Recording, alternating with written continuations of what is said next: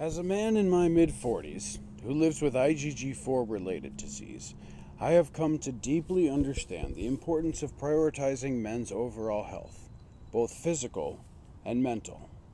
For too long, there has been this harmful stigma that men need to just power through and man up and be strong no matter what.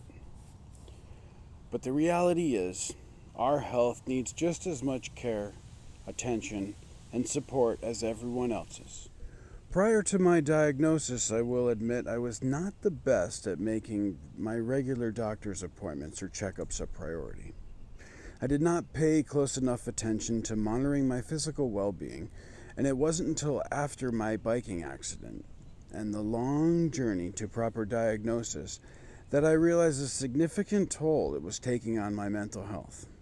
The stress, uncertainty, and impact on my daily life was profound.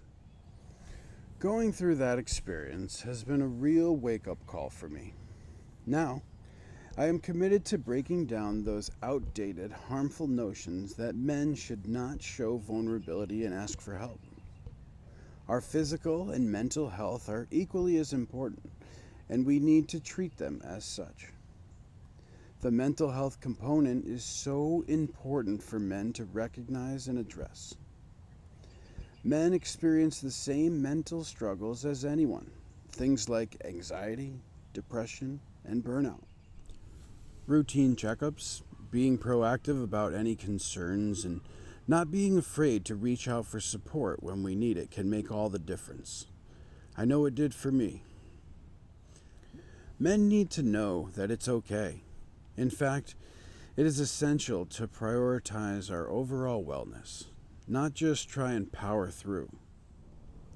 Through my own journey, I have learned how crucial it is for us to take charge of our own health, to advocate for ourselves, and to create space to address the physical and mental challenges we may face. It is the only way we can live our fullest, healthiest lives. That is the message I am passionate about sharing.